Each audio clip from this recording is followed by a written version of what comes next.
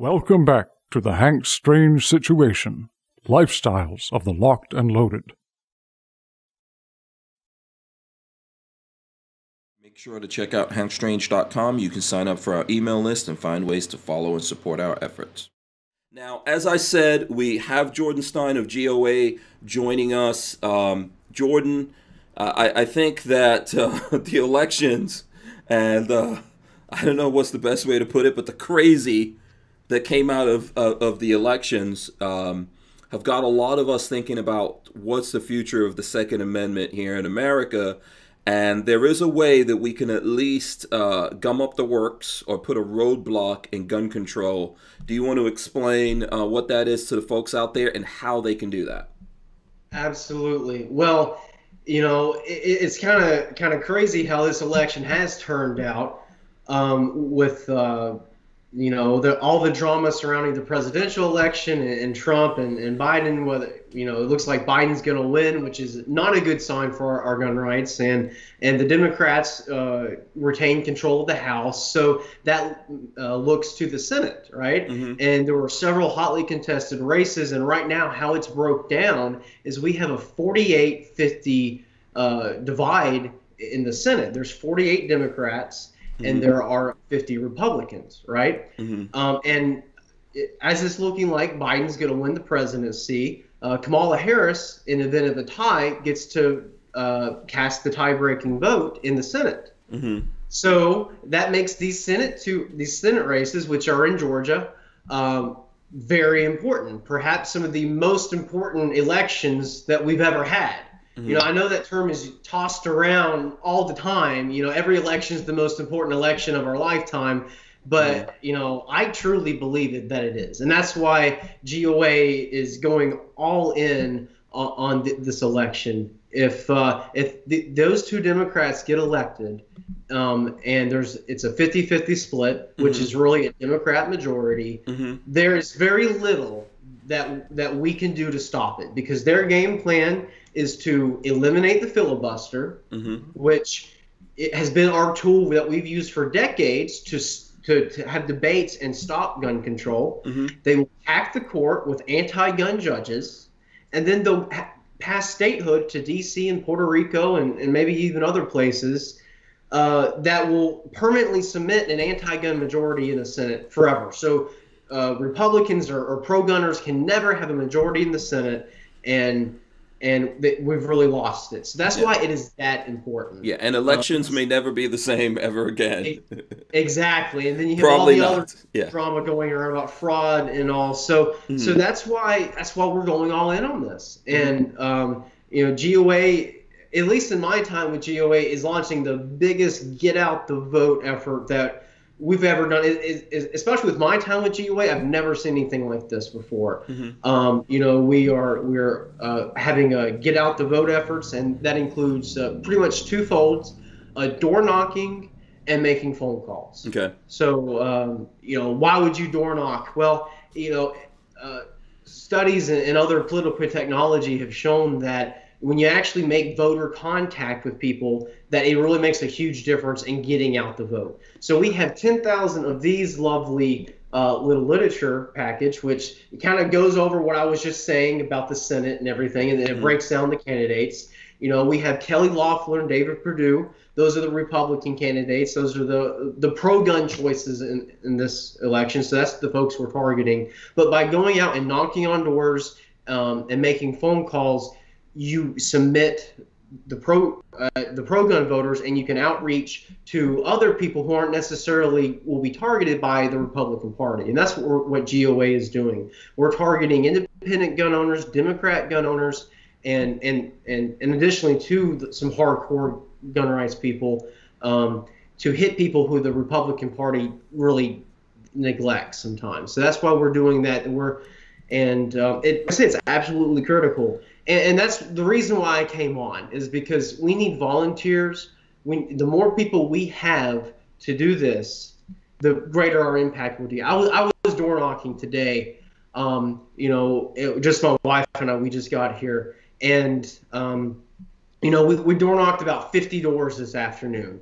And, Okay. and that's a lot, and we're going pretty hard, but, we want to be doing 500 doors a day. We want to knock 10,000 doors, and that's why we need help. So I believe a link's already been shared in the chat. It's gunowners.org/volunteer. You go there, you can put down your information, and then we will contact you to get plugged in. We have trainings for door knocking and phone calls. We will give you all the tools you need to be successful and do this, but we need boots on the ground. We need people doing this, and the more people we have, the better. So yeah. Feel free to jump in, Roy or Sean as well here. There's a lot of stuff going on here. As Jordan said, there are links in the description of this video, as well as the chat here, and I encourage everyone watching us to share those links if you can help out in some way. Even if you're not in Georgia, you can do stuff to help with these efforts here. Right. Go ahead, Roy. One of the things I've already seen some other folks in the gun world already tweeting and social media posting that even if you are not in Georgia or you're not close to Georgia and you have no plans to go to Georgia, donate $100 or $50 to Purdue or Loeffler to the campaign. I mean, they can use every single penny. And something else I wanted to put out there to go along with what you were saying is the people on the other side are 100% serious about winning those two races. I don't know if you guys saw it, but Andrew Yang, who was actually an early Democrat Party candidate for president, he was the guy who ran on the universal basic income, which is kind of like a kinder, gentler name for socialism. Right. Right. He announced on Twitter that he and his wife were moving to Georgia long enough to qualify to vote so they could go vote blue. Which is illegal. Which is illegal. Right. But I mean, they would be basically recreating their 1845 border ruffian strategy with Kansas and Missouri. But I'm not going to go down that rabbit hole. But yeah, that's how serious it is. That they're encouraging people to move to Georgia to vote blue. Volunteer if you can. If you can't make it, donate $50 to one of the campaigns. Yeah, there's so much you can do. Sean, did you want to jump in here before we go back to Jordan? I'm good, man. Yeah, there's so much that you guys could do. Just help get this effort out there. I think it is a big deal that people often say, like, well, what's GOA actually doing? Right? I know you guys get those questions as well, Jordan. Are they actually doing something? Are they out there? They're effective? I could say that they're not the biggest organization in the world. They can definitely use more support, and you guys can help them. But I'm telling you, with the support that they have, they pour most of that money into fighting these anti-Second Amendment things that are going on. And then efforts like this, Jordan and his wife have temporarily moved out there. You guys aren't going to be voting illegally like Andrew Yang, I'm taking it. But, they've moved out there and they're on the ground doing stuff. Right, Jordan's boots on the grounds, and salute, sir. Yeah, absolutely. So tell us some other ways out there, Jordan, that folks can help out with these efforts. Well, again, if you can't come to Georgia, which I understand not everyone can do, phone calls. You can make phone calls. This election will be decided by voter contact. The more voters that we can get mobilized to get to the polls, that will decide the election, decide the Senate, decide the future of the Second Amendment. And we have all the tools you need. We will train you. There's an app that you can use. Your phone number won't be used and put out there. It'll all be done through GOA's apps and software. And we will guide you through every step. So phone calls, donating is excellent. Money's the lifeblood of campaigns. That keeps the ads running. That keeps everything, all the wheels going on the machine. GOA is also doing ads and robocalls and all other campaign efforts in addition to the boots on the ground effort. So that's it. We have to focus on this if we want to keep our freedom. It really just comes down to that. Yeah. Yeah, I'd like to jump in on that, Hank. Okay. I think one of the things that maybe some of the viewers might not be completely aware of is the concept of a supermajority. You want to jump into that a little bit and what's potentially at risk here?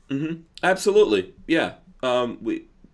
What did you want to point out about that? Roy, what's the risk that we face if we have democratic control of everything? They won't. Sure. They won't mess around like we did. But go ahead, Roy. Right. Go ahead and just you can Google it. The website's still up. I saw it this afternoon. It's Joe Biden's plan for gun safety. If you are unaware of the website, which is the official Biden campaign website, Joe Biden's plan for gun safety, just Google Joe Biden gun safety. There'll be a fundraiser page. You have to click on the little X in the upper right-hand corner and go past. But it's a whole incredibly horrible, awful litany of things that Joe Biden has been saying for months he wants to be able to do. One of the things he wants to do is he wants to ban the manufacture and sale of pretty much every single semi-automatic rifle and handgun. He also wants to ban the manufacture and sale of magazines that hold more than 10 rounds. Something that kind of gets my attention because of my current job. He kind of sort of says he wants to ban all online sales of ammo, gun parts, and guns. All online sales. Now, I was even thinking the other day, I mean, that would probably even apply to something like AR15.com's Equipment Exchange, because those are online sales, right? Everything. There's all sorts of horrible, awful things. If you have an AR-15 or any rifle that takes a semi-automatic rifle that takes a detachable magazine, you would be allowed to keep it if you registered it under the NFA and paid a $200 transfer tax per rifle and per magazine. I'm not even going to try to do the math. I mean, I'm scrolling through this. Behind me right now, there's $400 worth of transfer tax behind me right now. That's Yang money right there. Yeah, right. I had hey, me up with my universal basic income, baby. I got to use for that. I was scrolling through that, by the way, and if folks want, if folks out there want us to, we can actually go through those things, one at a time. But there's a long list, and so today, actually, Wednesday's always haircut days around here for me, right? But the thing is that in the barbershop, I was having this conversation with someone, and he was telling me, oh, Joe Biden's not trying to take your guns. You guys always saying he's trying to take your gun. I said, can you do me a favor? This guy was, we always have conversations, and we have civil conversations that get a little, the volume gets a little escalated. But I asked him to go look it up. When he went to look it up, that was the end of that conversation. Right. The minute he started scrolling through that thing, he was done. He was done talking, fighting that. So there's one. I want to talk about one that hasn't gotten any press. It's way down the list. If you go to Joe Biden's site and go way down the list, it's giving minors access to guns, because I have a 13-year-old son. And what Joe Biden says on his official page is he wants to bring both criminal and civil prosecutions against parents or guardians who give children, minors, access to guns. And the terrifying part, read the last sentence, regardless of whether or not the juvenile actually gets possession of the gun. My son taking a gun into his own hands to go to the shooting range, he doesn't even want to prosecute me for that. He wants to prosecute me for having guns in the house with my son. And I'll show that right now on the screen for anyone who wants to see that. It says, hold adults accountable for giving minors access to firearms. Biden supports legislation holding adults criminally and civilly liable for directly or negligently giving a minor access to a firearm, regardless of whether the minor actually gains possession of the firearm. Regardless of whether the minor actually gets possession. So if he's just in the same house as the gun, does that count as access? Of course. I mean, it depends if someone wants to use that against you and red flag you or something like that, or take your firearms rights away, regardless of how responsible you're being. And let's bear something in mind here. This is the reason why that guy stopped having that particular conversation and went on to another one with me. This is just Biden's ideas. This is not even what they're going to, when they try to start making all this long list, when they start making laws out of that, you have no idea what's in there until they actually do it. Right, Jordan? Right. Absolutely. I mean, Joe Biden ran on the most radical gun control platform in history. You look back to Obama, especially in 2008, he was kind of quiet about the guns. He didn't say much, this or that or whatever, and he really didn't have a voting history in the Senate because he was never there. Right. you know, and even in 2012, to some extent, he was so quiet about the guns. But you know, Hillary Clinton, she ran on a gun control platform, and thankfully she lost. And Biden is the first president to run on a platform, and I know there's still a lot of controversy surrounding the presidential election, but if the electors appoint him in December, he'll be the first president to run on a gun control platform. And what scares me the most, really, is who he's going to appoint as the gun czar. Beto, take your AR-15 O'Rourke. Mm-hmm. You know, and we all know how anti-gun he is. Mm-hmm. And truly, this is why the Senate is so important. Mm-hmm. Because if we can get, you know, the 52-48 majority, and mm-hmm. Republicans are not always pro-gun. Mm-hmm. You know, I hate on Republicans a lot, but you know, that's truth. That's facts. We have to hold them accountable. Right. Absolutely. Mm-hmm. But I believe that in this scenario, they should stop most of the nonsense, mm-hmm. even if it's purely a partisan matter. They should stop most of the nonsense, and then we can work on getting pro-gunners in the House in 2022, and then a pro-gun president in 2024. You know, that's what we have to do. But if we don't, then it's gone.